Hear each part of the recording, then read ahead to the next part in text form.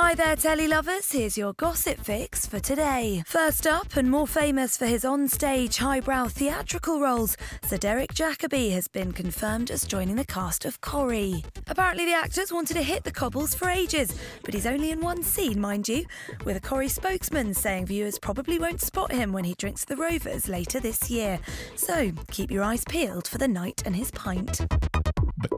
Next up, and the Walsh and Cheryl Cole feud has taken another turn, with the X Factor judge inviting Shezza to play on the live show. To recap, they fell out after she said he was a bad manager to Girls Aloud. Then he hit back and said he did a better job than she did at singing. Ouch.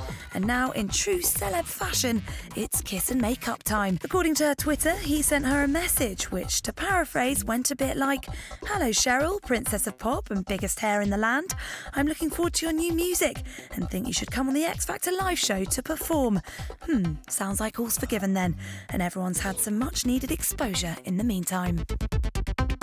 And finally, it looks as if Katie Price's £5 million deal with Sky Living won't be renewed. The Star's reality show Katie has failed to bring in the same viewing figures as when she was with ITV2, and she's set to part ways with the broadcaster in November. So this could be the final series of the reality show, although knowing Katie Price, she's bound to resurface somewhere before long.